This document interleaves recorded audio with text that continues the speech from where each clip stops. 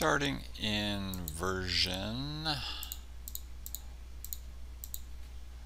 2023.3.3002, IGEMS made a change to the scale command, where if you're using the reference option, you have the option of choosing 2 points for a second reference.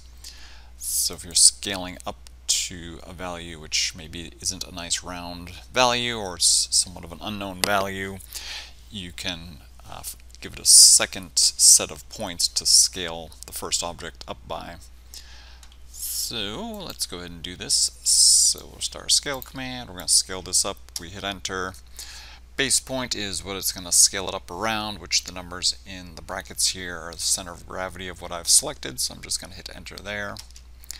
And down here at the bottom, I'm going to do the R reference. And first we give it 2 points on the thing that we're scaling up that we want to use as our reference. So click there, and then to give it 2 points on the object that we want to scale up to the same size or same reference, when it's prompting specify point, I'm going to click here and click there, and then it's scaled up.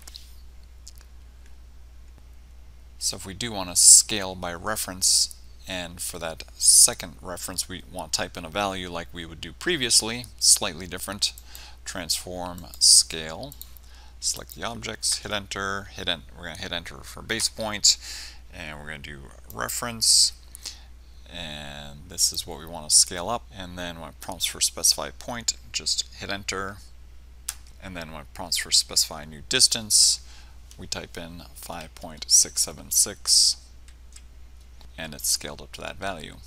If you have any questions on that, let me know. Thanks.